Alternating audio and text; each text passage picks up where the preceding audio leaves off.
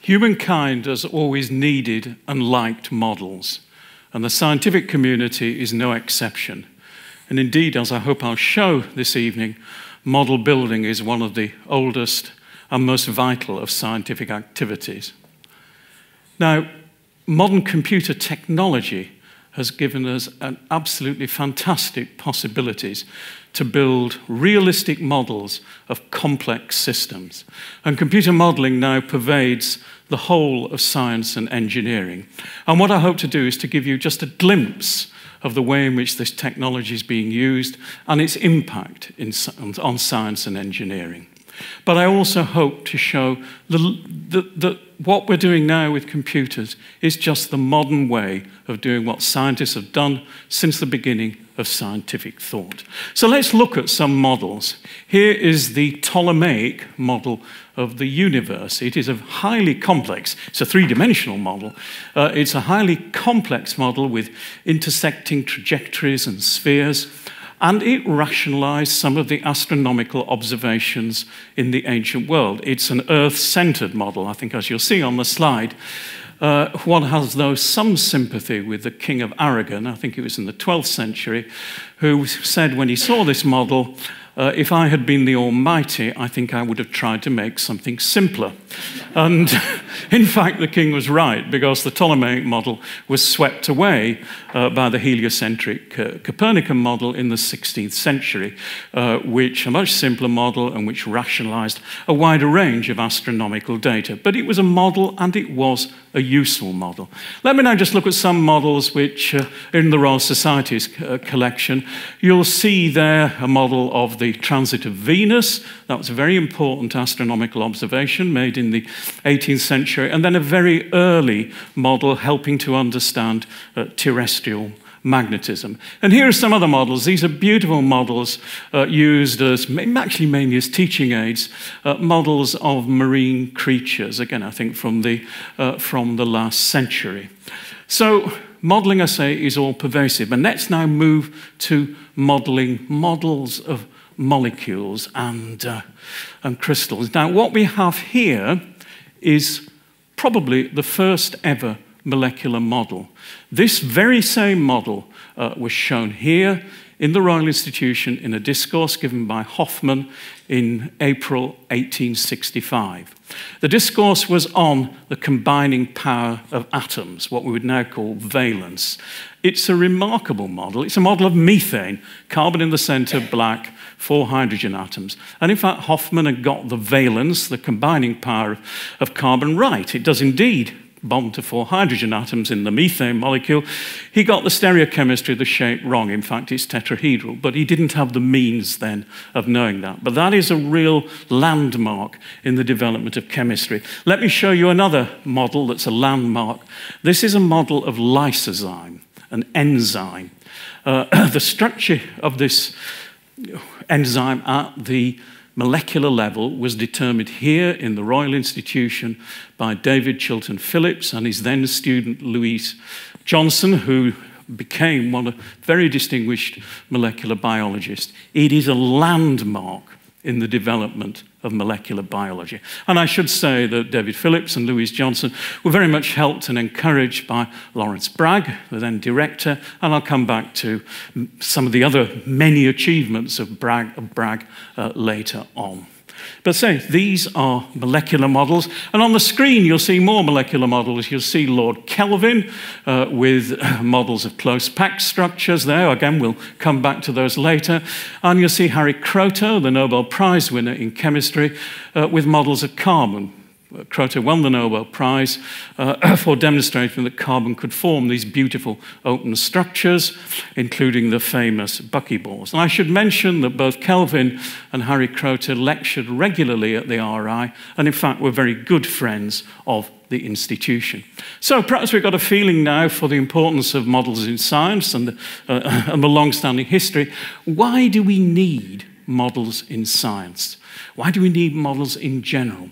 And we need them because models scale objects and processes to a size that we can understand and be familiar with.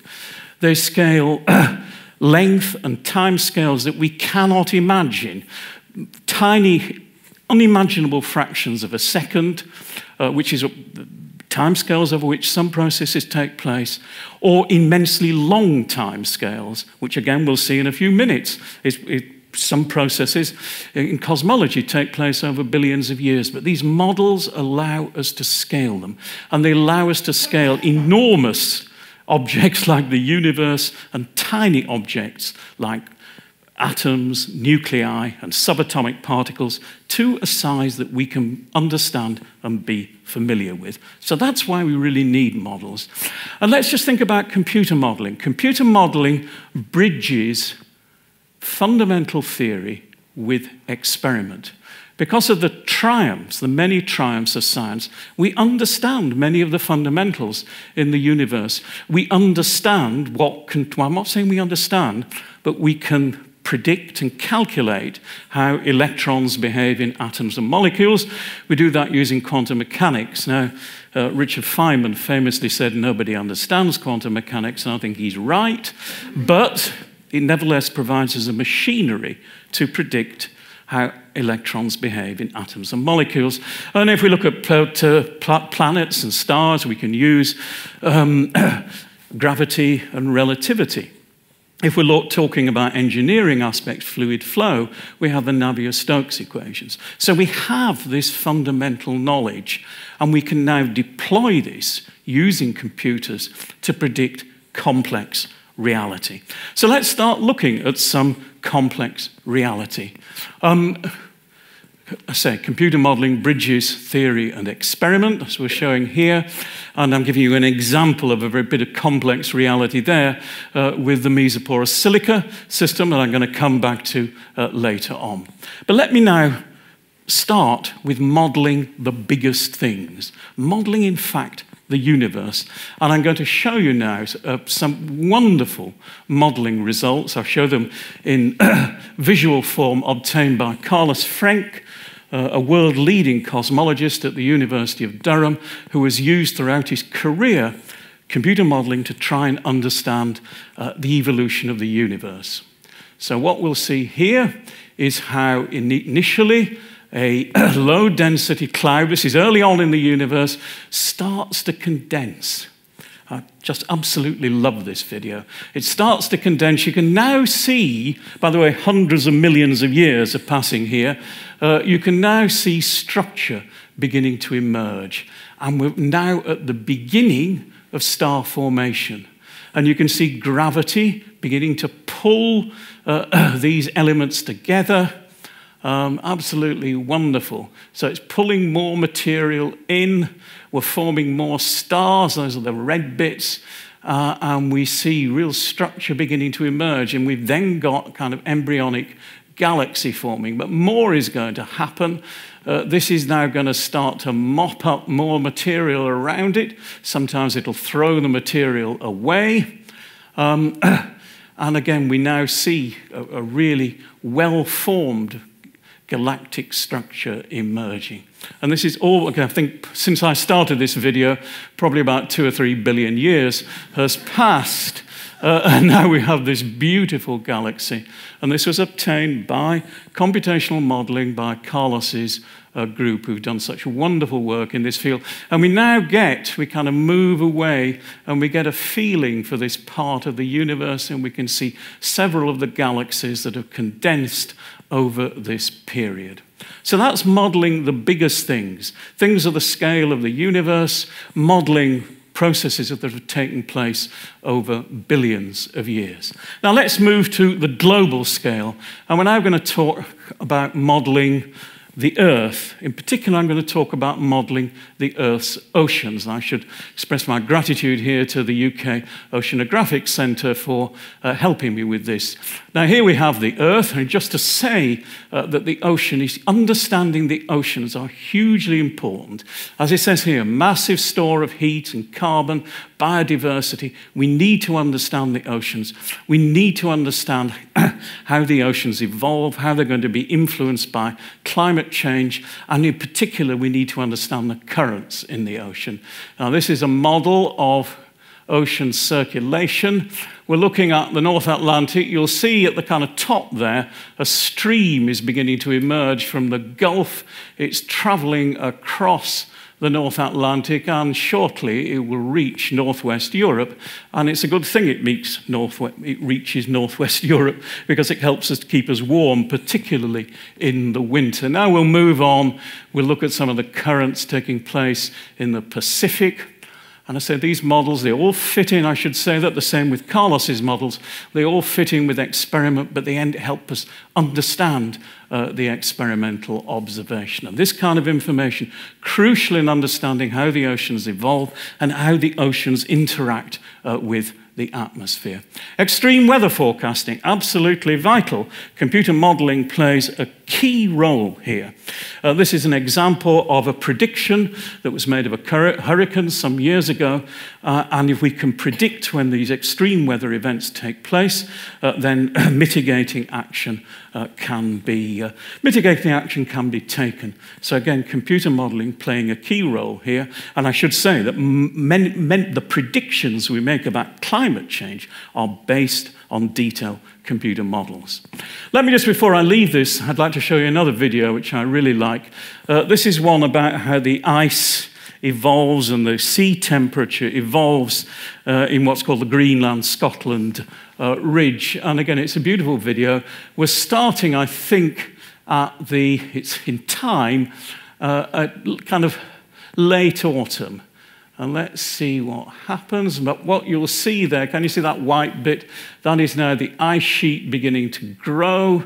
You see the red bit retreating as the ocean cools.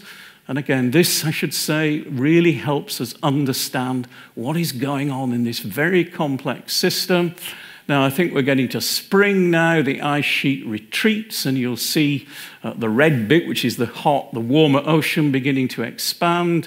And I think we've got to the end of another season now, and the ice sheet begins to grow.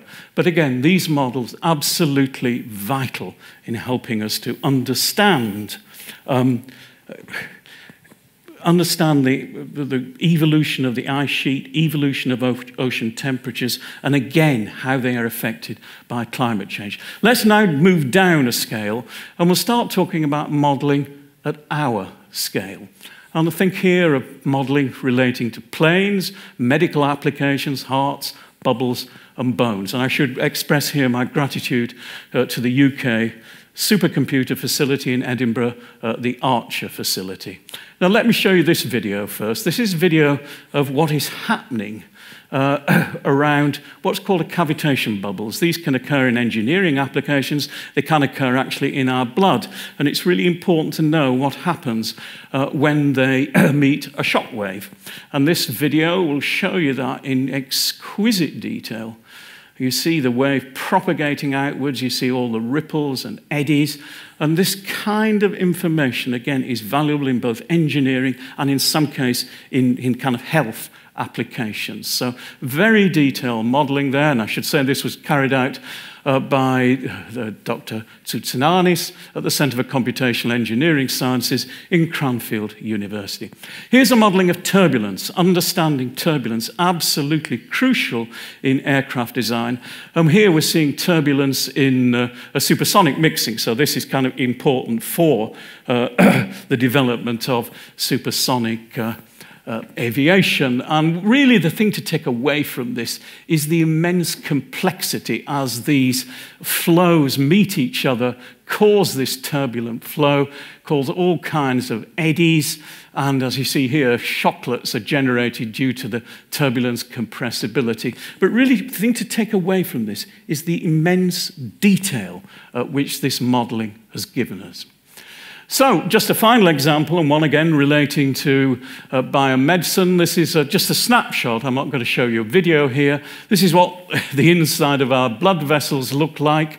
You have these little protuberances here. They play an important role in controlling the transport of material in the blood, and understanding how they behave, understanding their dynamics is really important. This is just a snapshot of a dynamic simulation. And finally, from the medical applications, well, not finally, nearly finally, we'll look at simulation of a heart. Now, again, this is a very, very important and widely used technology to understand the dynamics of heart, of essentially heart pumping, and to understand perhaps how that dynamics can be perturbed when damage is done to the heart. So we'll just see, this is again a video of a simulation, and I say the simulations give us information about what factors can affect this process on which our lives all depend. And then finally, let me show you this. This is simulations applied to bone structure. Again, engineering applications, understanding the stability, the strength of bone, understanding how it's modified by disease. This work carried out at the Archer supercomputer, very, very important in helping to develop treatments for bone abnormalities. Well, those are just a glimpse of applications in the field of engineering and in the field of health. What I want to move on to now, for probably most of the rest of the discourse, is modeling molecules and materials, because this is what I do, it's what I know most about. And what we want to do is to learn about the structures at the atomic and molecular level of molecules and crystals.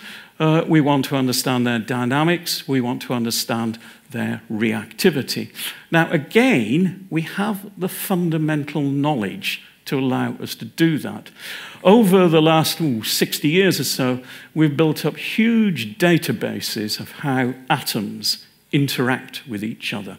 And we can use those, we can feed them into the computer. We have quantum mechanics, which tells us, allows us to calculate how electrons behave within atoms. Now, I say, we can use that fundamental knowledge, we can feed it into the computer, and it can produce us detailed and increasingly accurate models of structure, dynamics, and reactivity of matter at the atomic level. Let me just give you one initial example, and this relates to, of course, to the crisis that we've been through in the last 2 years, the COVID pandemic.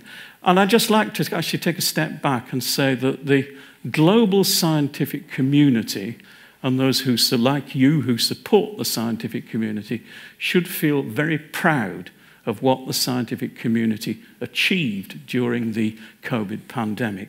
Almost all components of that community responded, I think, superbly to the challenge, and the fact that we've emerged, we hope, from the pandemic owes a lot to the commitment of scientists. And this is one example. This is an example of understanding at the molecular level how one of the key proteases that's vital in the reproduction of the virus can be inhibited by inhibitor drugs. And let's just have a look at the video. The first thing to notice is that it's a dynamic entity. I'm going to come back to that later. Actually, molecules aren't static assemblies like this lovely model of lysozyme. The dynamic entities, here you'll see the inhibitor model in the active site of the enzyme. We can really get detailed information of how it behaves, and we can also predict if we modify that molecule, will it improve the efficacy of the inhibitor. And this was carried out by scientists at King's College in collaboration with scientists at University of Southampton. But now let's move on to modelling of materials at the atomic level, because this is my speciality. And we can do a great deal. As I hope to show you in a few minutes, we can model structures of really complex molecules and materials at the atomic and molecular level. We can model their surfaces. Of course, a lot of what happens, the importance of a material is what's happening on its surface. And we can do a terrific job there now. We can model defects. I'm going to show you later that although we look at these lovely models of crystals with their nice regular arrangements, real crystals always contain defects, missing atoms, additional atoms, and those defects can play a very, very important role in controlling the properties of the crystal. We can model how molecules enter and diffuse into porous materials. We can understand, in fact, the processes taking place during the synthesis of molecules and materials.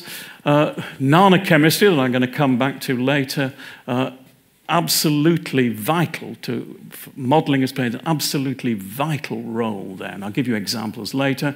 And then reactivity and catalysis. Again, I'll show you how we can understand chemical reactions in detail using the contemporary power of modeling. But let's now think a bit about crystals. Now, let me introduce you to this model. This is a model of sodium chloride. It is the original model of sodium chloride that was developed by these two great geniuses, William and Lawrence Bragg, when they developed the science of crystallography using X-ray diffraction. And sodium chloride was one of the first structures that they solved. It's a beautiful, regular, cubic arrangement of atoms. The white ones, let's say, are sodium, and the red ones are chlorine. So this is, I say, the first model of this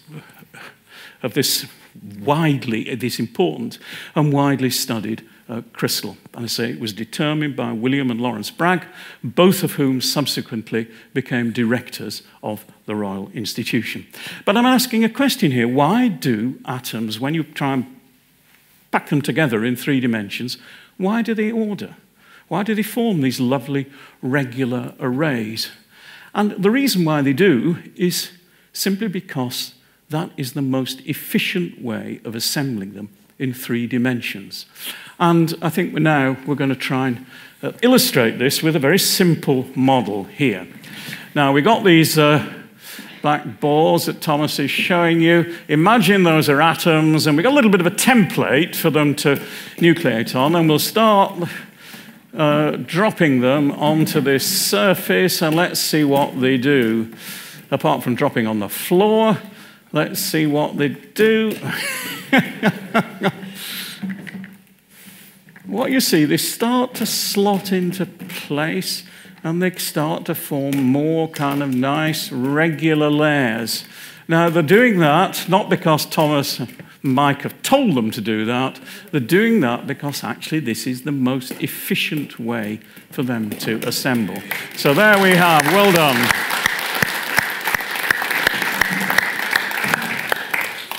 There we have in fact, a close-packed structure. So that's a dense structure. Really, we're just packing the atoms together as tightly as we can.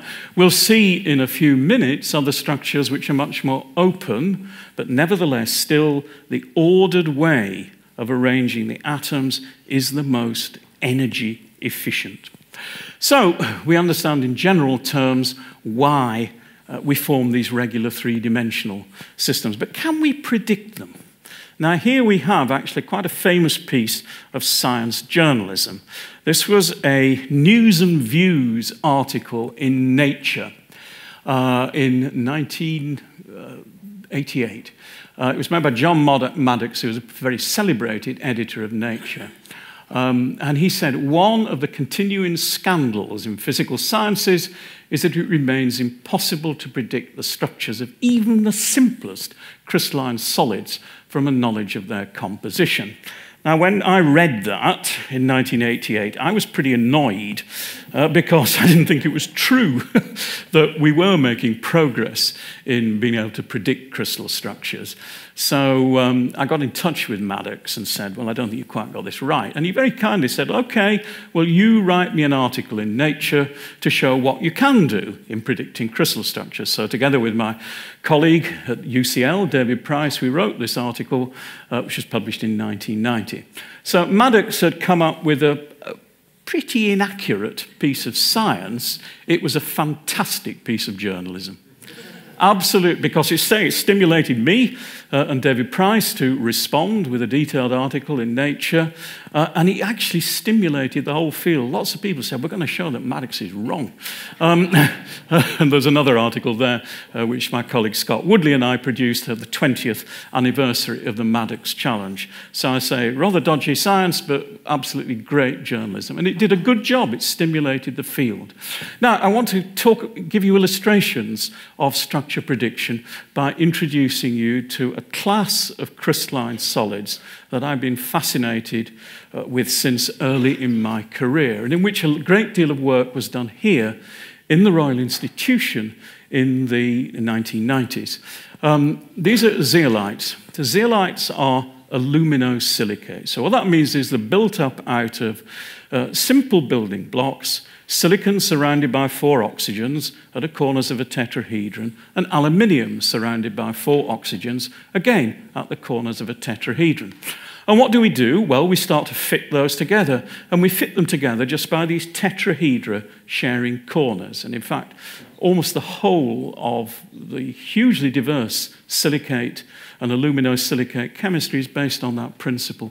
So we fit them together by sharing corners, but then we build up these beautiful networks that contain cages, pores, and voids. And they're some of the loveliest structures in the whole of solid-state structural science. But why are we interested in them? We're interested in them just because they are such fascinating structures.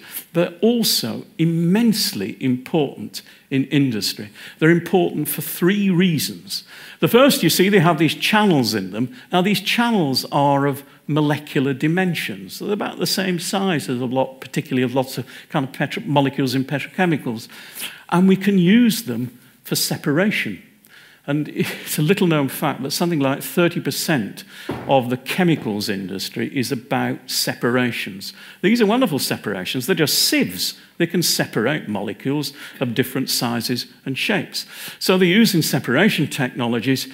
Even more important is their use in catalysis. For instance, they will break down the long chain molecules that are in the tar fraction of oil. They break them down into the short chain molecules that are in gasoline, petrol.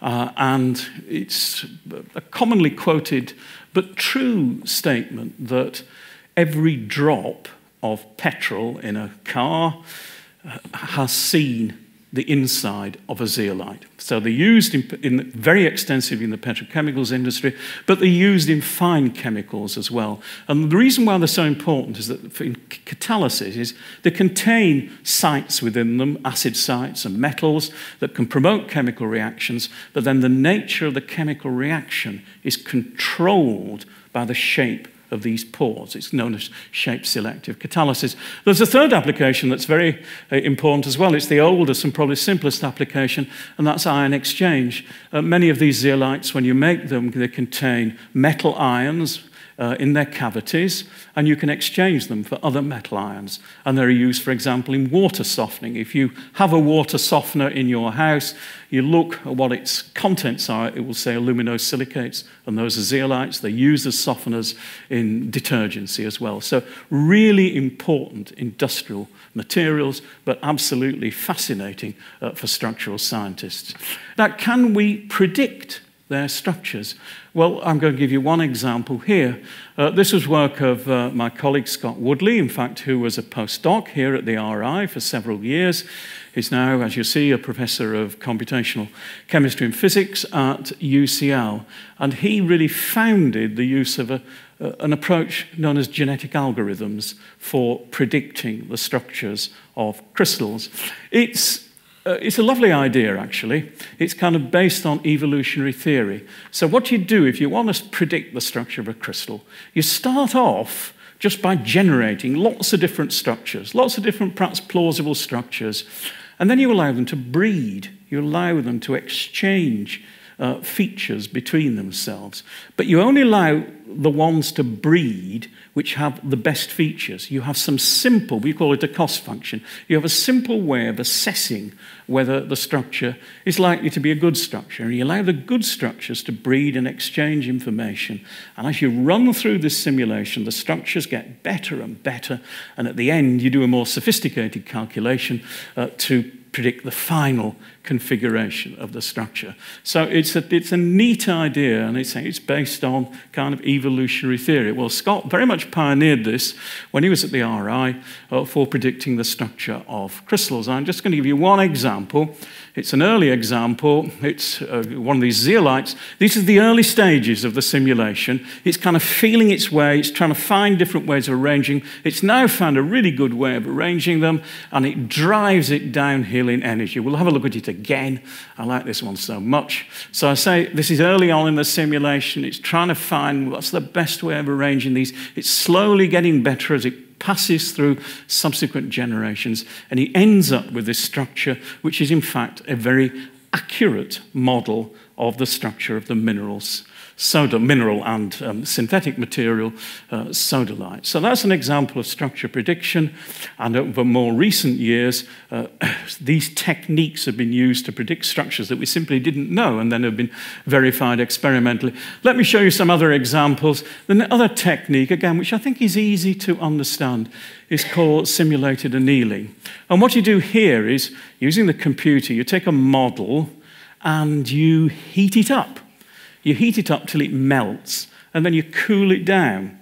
And it will cool down into a number of different configurations, and then you try and find the lowest energy configuration, and that's your prediction for your structure. And beautiful work was done here by Caroline Mello, who you'll see there, who was, again, a very good friend of the RI and visited and worked here 15 years or so ago, and she applied this technique to this class of material that are known as metal organic frameworks. And what you do is you have, I don't want to burden you with too much chemistry, on the left-hand side you have, can you see that octahedron? That's got a metal atom in the center, and it's surrounded by 6 oxygens. Then next to it, you see an organic molecule. And what you can do, you can start to fit these together. Very lovely area of structural chemistry. And you can make lots and lots of fascinating porous structure.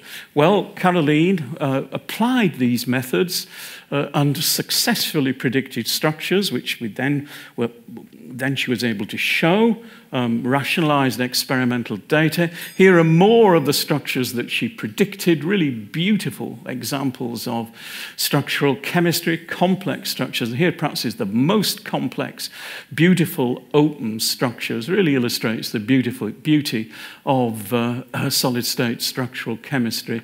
This work, which she did with her colleague Gérard Ferré, was published some years ago. But again, this was using these computational simulated annealing techniques which help to solve the structures and rationalize the experimental data. Now, let's go back to our friends, the Braggs. What you're seeing here is a rather older version of Lawrence Bragg when he was director here at the Royal Institution. And what we're going to do, well, I'm not going to do any of the hard work around here. What Mike is going to do is show you one of Bragg's very famous demonstrations, which helps us understand what happens when atoms pack together in crystals. Imagine each of those bubbles is an atom, and you see that they do form quite nice regular arrays, but then you see that there are defects in those arrays. Can you see some of them? I said earlier on, didn't I, that although crystals are regular arrangements of atoms in 3 dimensions, nevertheless, we do get defects in them. We get missing atoms, and I think we may be able to see kind of lines of defects as well when different parts of the this case, the soap bubbles on the raft are interacting with each other. But we certainly see that although there are lots of ordered arrangements of atoms there, or we can now see a really nice line emerging there when 2 different regions are interacting. And this actually is a pretty good model for what happens in real crystals. And in fact, what we're doing now is developing what we would call a void in the crystal. You do get voids formed in crystals, particularly if you irradiate them. But that's a lovely demonstration, and it's bringing home, yes, that these are representation of atoms. They do indeed form regular arrangements, but there are defects, missing atoms, and then line defects in this arrangement. Now, Mike's done a fantastic job. Let's see how well Lawrence Bragg himself could do. So let's kind of bring Lawrence into the theatre. You'll hear his voice in a minute, and he will try and rival Mike with the bubble raft. Okay, shall we make a start? So there you see the bubbles produced form a kind of crystalline raft, which is quite regular because the bubbles are so uniform in size. Here is a later stage in the formation of such a raft. The pattern has rows in 3 directions. It's just like the model made of spheres. When the raft of bubbles forms, it's generally in portions of pattern which are not parallel, or as we should say, are distinct crystals. These meet at crystal boundaries. It can be seen in this raft that the rows are in different directions in neighboring crystals. This pattern of crystals in this larger raft is very similar to the pattern of crystals seen in an etched metal.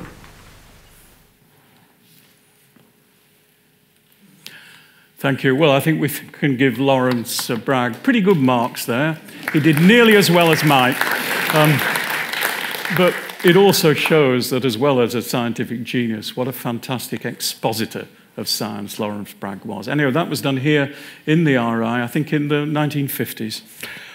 Well, what Bragg was showing there, that we get defects and what we would call microstructure. So I want now to move to how we can understand this using contemporary computer modeling.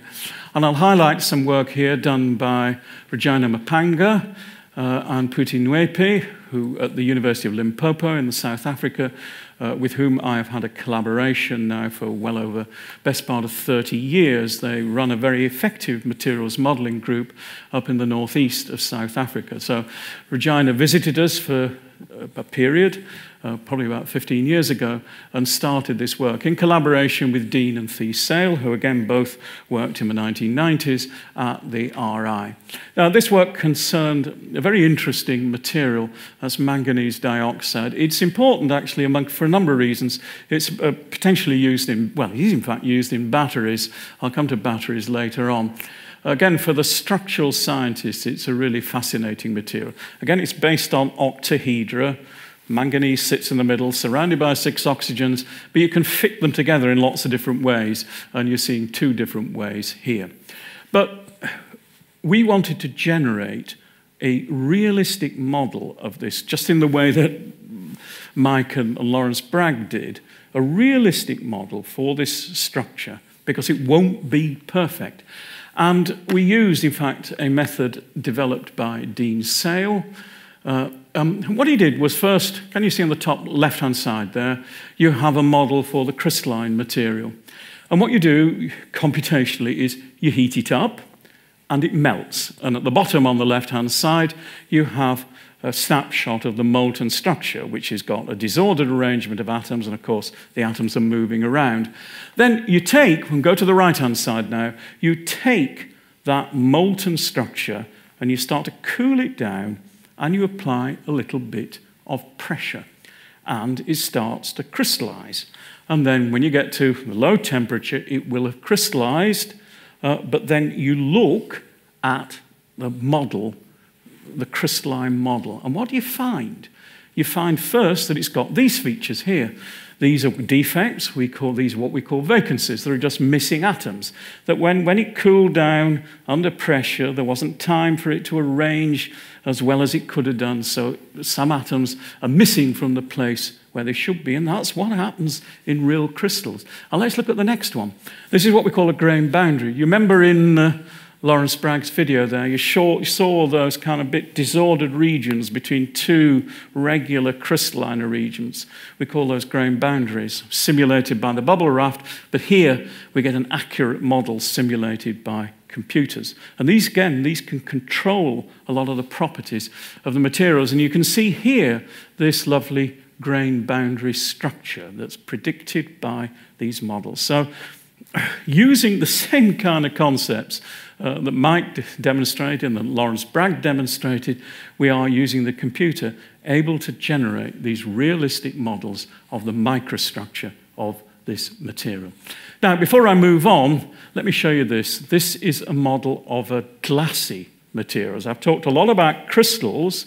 Crystals are ordered arrangements of atoms in 3 dimensions. We just learnt that they do get elements of disorder within them. Now, glasses are disordered arrangements of atoms in 3 dimensions. And this is a model for glassy silica, silicon dioxide. It was developed by one of my colleagues, Ben-Arm Vessel, probably about 30 years ago. You see, it's still got tetrahedra. So it's still based on silicon, surrounded by 4 oxygens, linking together, as we showed with the zeolites. But you don't get a regular ordered pattern. There's still structure there, but it's a disordered pattern. That actually turns out to be a pretty good model, we think now, for amorphous silica. How is it generated? Well, it was generated by a computational version of the real way in which you make glasses. You make a glass by starting from a crystalline material. This is ancient technology. You heat it up till it melts, and then you quench it quickly, and it doesn't have time for the atoms to organize themselves into the regular crystalline arrangement. And that's what you do on the computer. You take your model for crystalline silica, you heat it up, it melts, and then you cool down computationally your model, and it forms this actual, what turns out to be a pretty good model for glassy silica. It's not ordered, but I still think it's really quite a beautiful model. Now, let's move on to another really important area of contemporary science, and that is nanoscience. And again, I want to give you illustrations from a few years ago from this guy here, Saeed Hamad, who was a PhD student here about 15, 20 years ago. He's now a professor of chemistry back in Sevilla, and he worked on developing models for nanostructured zinc sulfide. Again, I don't want to burden you with too much chemistry. Zinc sulfide is an important material. It's a semiconductor. It has a number of applications. And a lot of interest about its structure at the nanoscale. And he used this kind of simulated annealing method, heating it up, cooling it down quickly.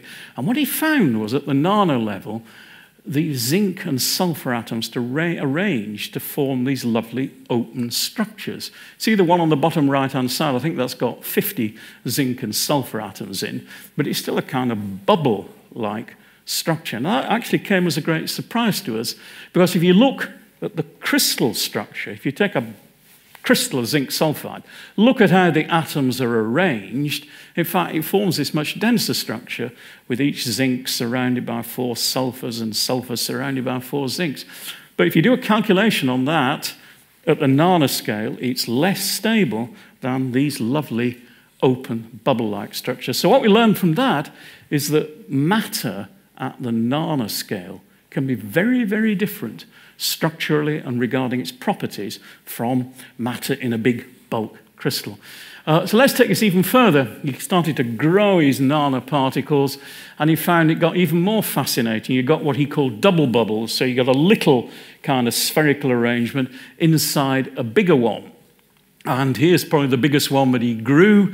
And again, it's got this kind of onion-like structure. And subsequently, there's been experimental work that has strongly supported these models. So I think both Saeed and I feel quite proud of that work. Let me just give you one other illustration. I've talked about the zeolites, which are what we call microporous materials. They've got pores of the size of reasonable-sized molecules, the molecules we have in petrol. Now, in the early 1990s, another class of silica systems were discovered, and these were mesoporous catalysts. These have got much bigger pores, which will allow really big molecules like pharmaceutical molecules to enter into them. And work here at the Royal Institution both help to understand the structure of these systems. Can you see? They've got this nice honeycomb structure that was known, but the way in which the silicon and oxygen atoms are arranged in the walls, that was predicted here by Rob Bell, who's now at UCL.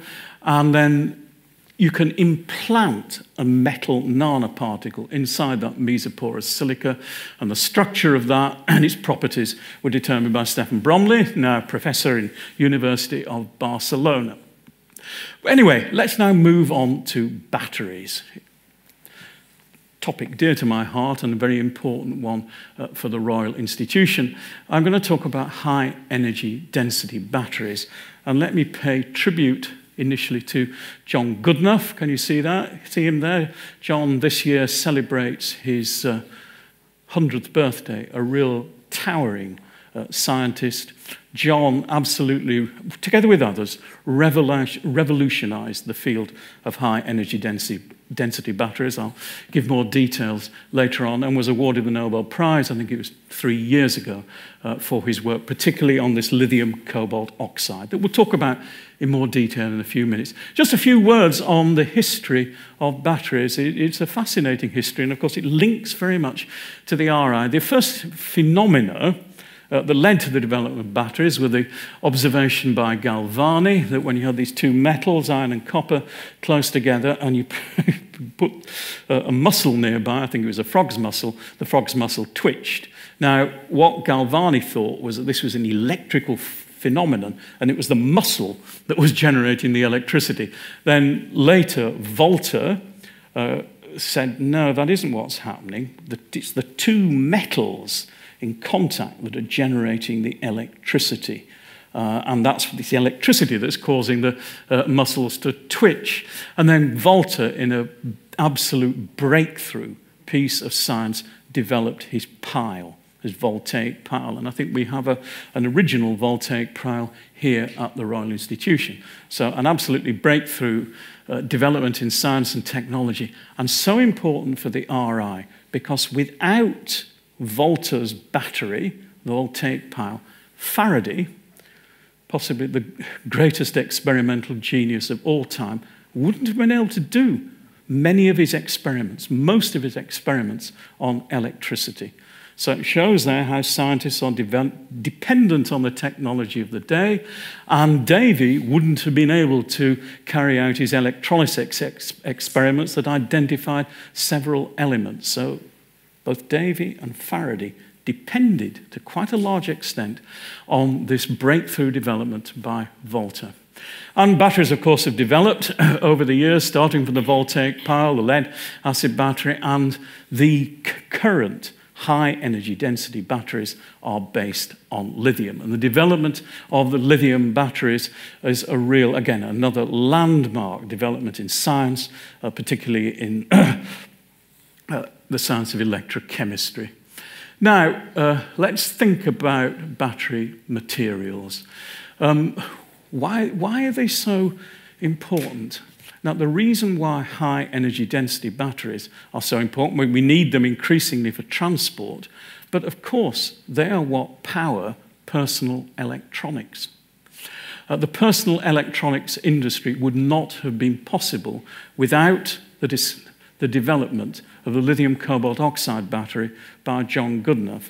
And if I ever lecture to teenagers about chemistry, I take out my mobile and I say, what has it got in it? And we eventually get to the fact that it's got a battery in it.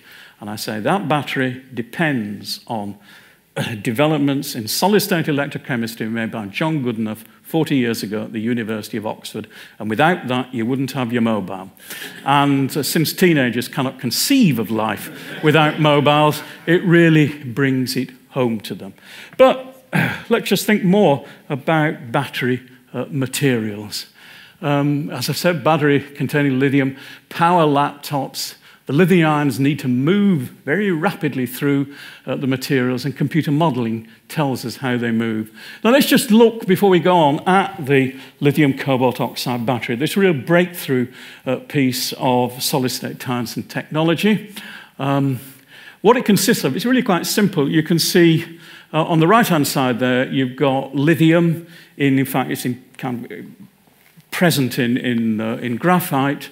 And when the battery discharges, the lithium kind of loses one of its electrons. The electrons go around the circuit. The lithium ion that's lost its electron migrates through the electrolyte and then nestles between the cobalt oxide layers. A really neat piece of solid-state electrochemistry, I said, developed by Goodenough in Oxford.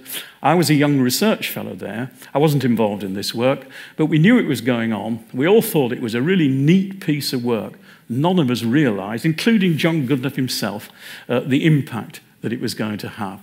But there is a big drive for developing other materials, particularly to replace that cobalt oxide, because there's some problems with both the supply of cobalt, problems with toxicity, and there can be some issues with safety, but don't worry about your mobile.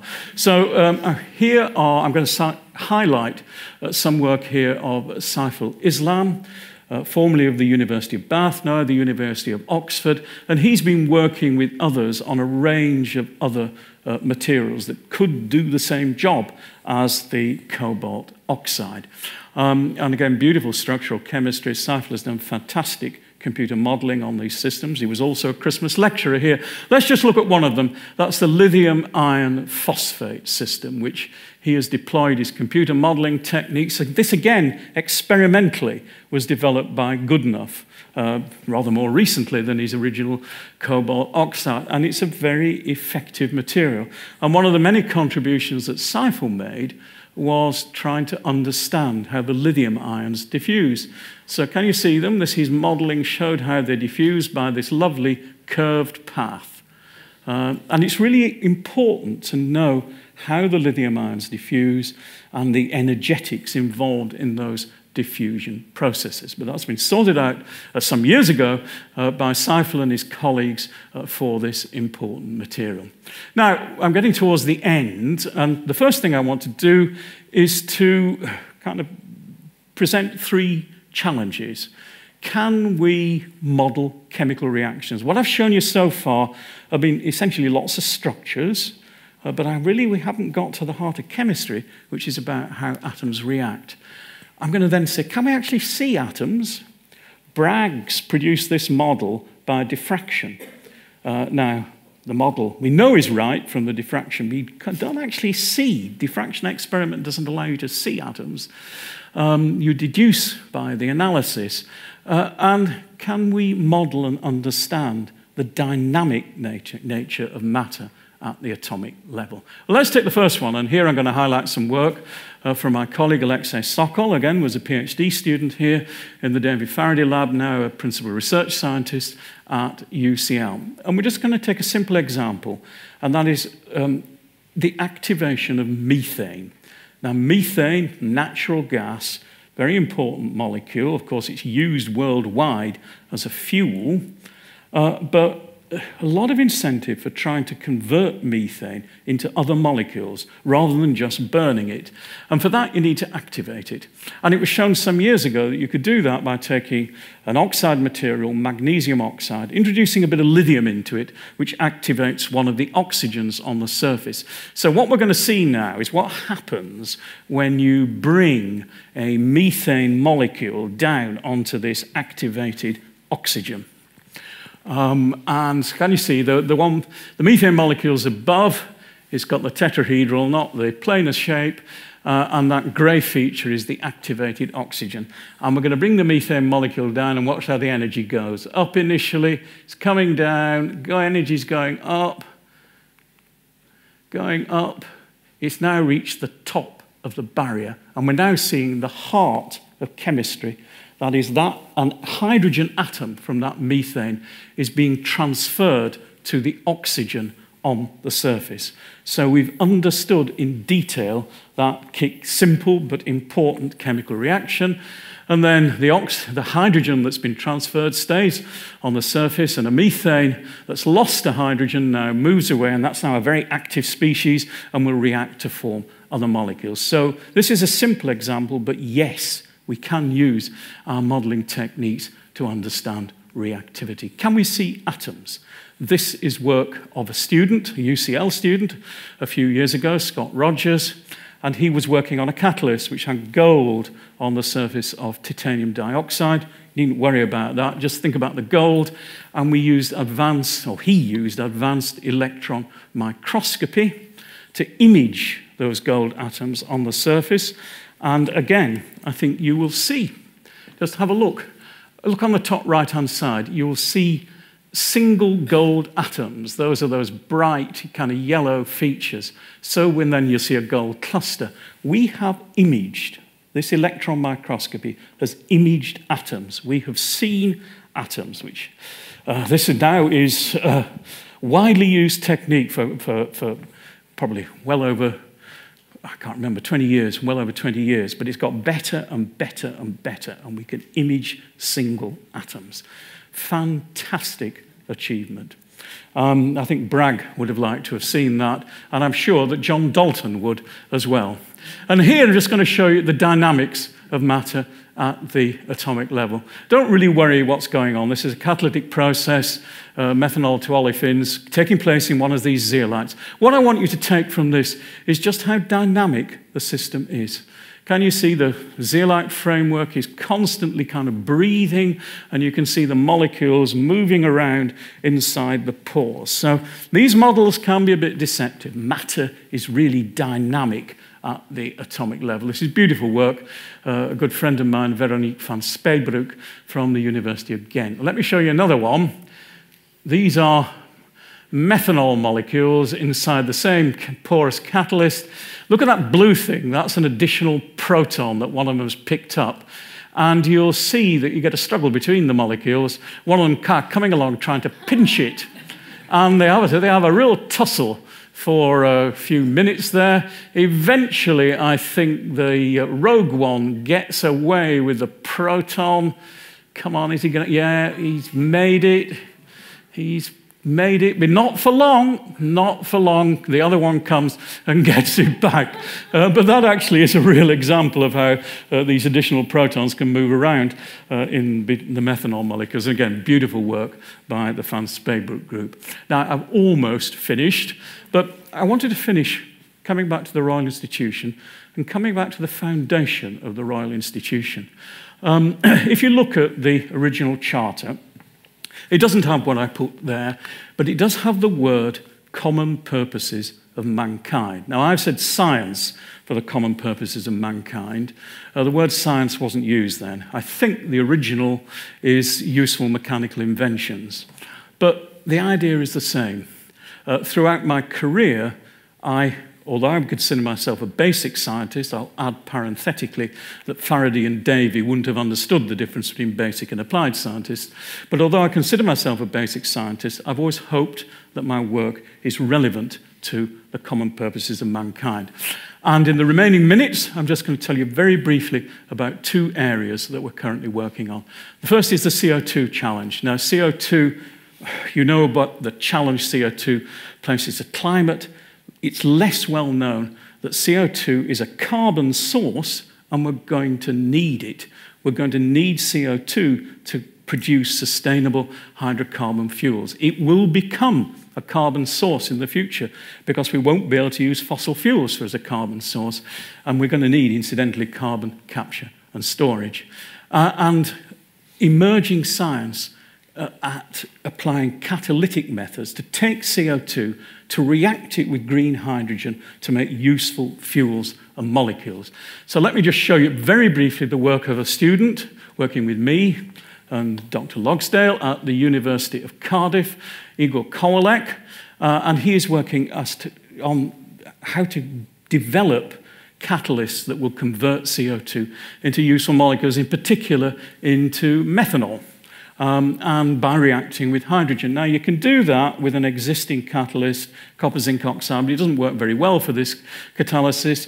Palladium, metal palladium, doesn't work terribly well on its own, but we think that this alloy of palladium with zinc will work a lot better.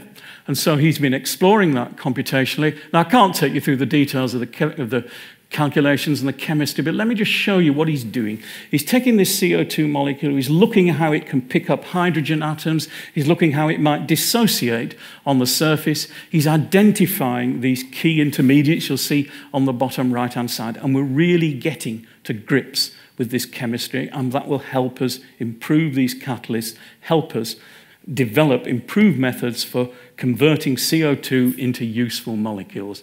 And my final example is from a UCL student, Jamal Nasir.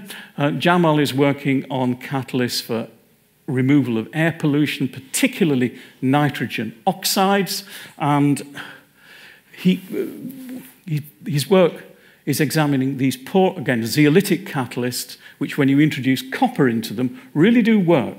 They will convert, when they react with ammonia, they will convert these polluting nitrogen gases into N2, nitrogen molecules, which of course is present in the atmosphere. And again, I can't go into details, but Jamal has done a fantastic job.